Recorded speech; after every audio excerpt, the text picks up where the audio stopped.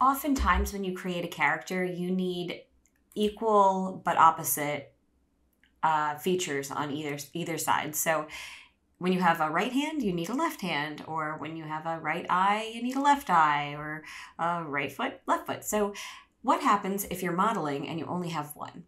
This is one mesh, but I'm going to separate it for now so I can give you guys an example. So I'm just deleting one of her hands, and now we need to make, say we made this, but we need to make the other end, the other opposite hand, and we want it exactly the same, and we want it the exact same distance from the center.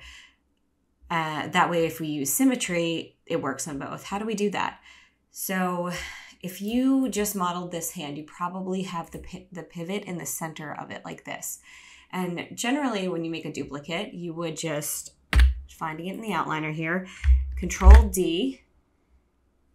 Now there are two, and if I was wanting the equal but reverse version, like I would just do -1, and you'll see it flips in the X. So that is not right, because we want the pivot to be in the center of the body. That way the hand ends up in the right spot. So how do we get the hand in the right spot? Well, I'm going to delete it. And if we select this hand, we see that the pivot's in the center. We're going to have to move that pivot to the very center of the scene. And although you can use the D key to move the pivot, if you just do it by hand, you probably won't end up in the right spot. The best way to do it is to match pivots with something that already is at the very center of the scene.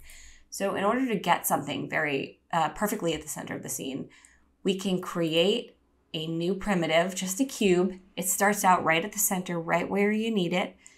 I'm going to select the hand that I want.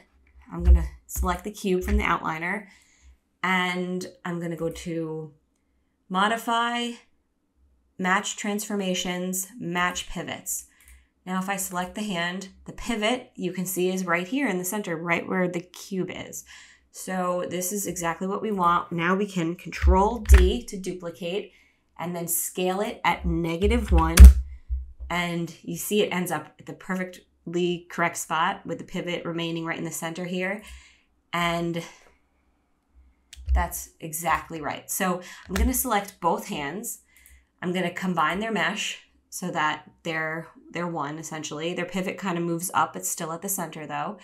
And this is great because now that they're combined, if I work on one and I have symmetry on, whatever I do to one will be reflected on the other.